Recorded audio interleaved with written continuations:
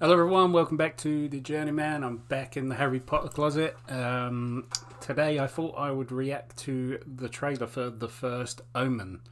I had no idea that they were making another Omen movie. Whether this is as part of the Omen franchise or something completely different, like the Pope's Exorcist is nothing to do with The Exorcist. I had no idea. I was just scrolling around today and I saw this. I've been a little bit out of touch with everything the last few months. So I thought, why not react to it? I don't know, if this has any ties to the original, the Richard Donner one, or the 2006 remake with Liev Schreiber, Cotton Weary from Scream, or Ray Donovan. So we'll give this a little watch, see what's going on, and see if it's any good or if it looks guff. To be honest, there's a lot of these sort of like horror films, the like spiritually based ones, which I've been watching a lot more recently. Actually, with my daughter, who's now 13, she's getting into horror films off of the back of watching Stranger Things and all of that. We've been watching the Conjuring movies, and she's taken a liking to the Nun movies. And what was that other one we watched? The Boogeyman, which was alright, but I get a lot more enjoyment out of these cheesy horror films, which I've always been a big fan of horror films. Two of my top three movies are horror films: Scream and Halloween. But yeah, I get a lot more enjoyment now from a father point of view, seeing her, react to them and get scared. The Nun, is cheesy and it has some like little jump scares in it and that, but to her it's like the scariest movie in the world. So, I appreciate them and enjoy them on that level. So, this could be a good one to watch with her.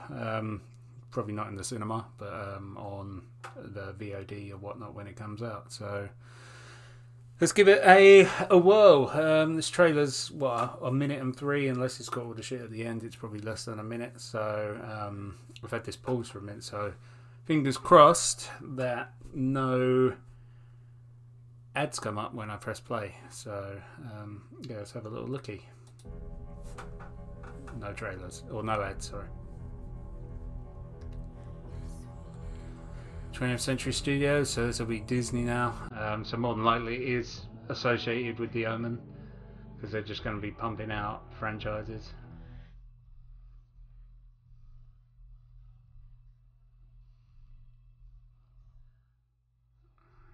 Yeah. It's got a very odd feel to it. It has that kind of mid to late 2000s where, or like early mid to late 2000s, where they'd release horror films with like a rock band playing the song over it.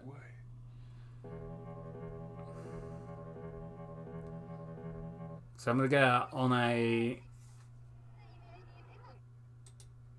on a limb here to say that is tied to the Omen franchise. But yeah, them sort of early, mid to late, I'm talking like 2003 to like 2007 time, where all the horror films and the remakes and the remasters trailers were like, had like a rocky goth soundtrack over them, like your Underworlds and Gothica, and just for things like that. It had a very that era feeling to it. It looks okay, not much is it to it. It's a teaser trailer.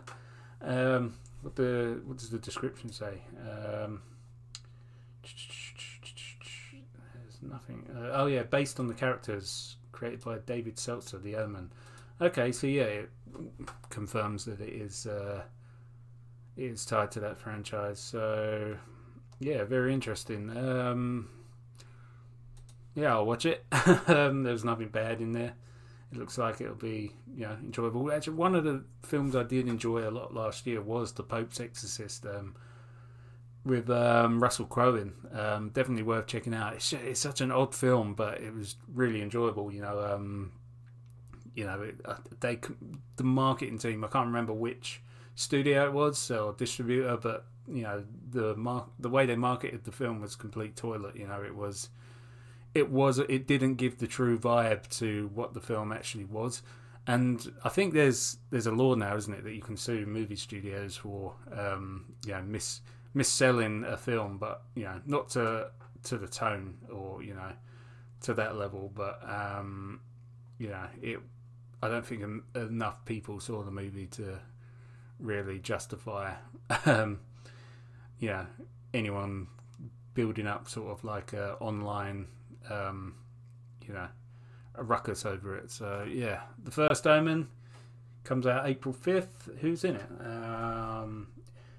Nell Tiger Free. Oh, she's from The Servant. Funny enough, I was talking about that on the last video. Oh yeah, that is her, isn't it? Why didn't I recognise her? I suppose because she's got... Yeah. Yeah. I didn't really recognise her, so... yeah, that's cool. She's a good actress. It's quite funny, It's like the resurgence of the Brits taking over, even though the Servant has finished now. But 3 out of the 4 main cast were Brits. You had Nell Tiger Free, who plays Leanne. She's British in real life. Toby Kebbell, he's British, of course, and Rupert Grint, who's the guy from Harry Potter, again British. So yeah, I'll give this a go, and looking forward to it. If it's something you want to see or anything like that, let me know in the comments or not. Anyway, cheers.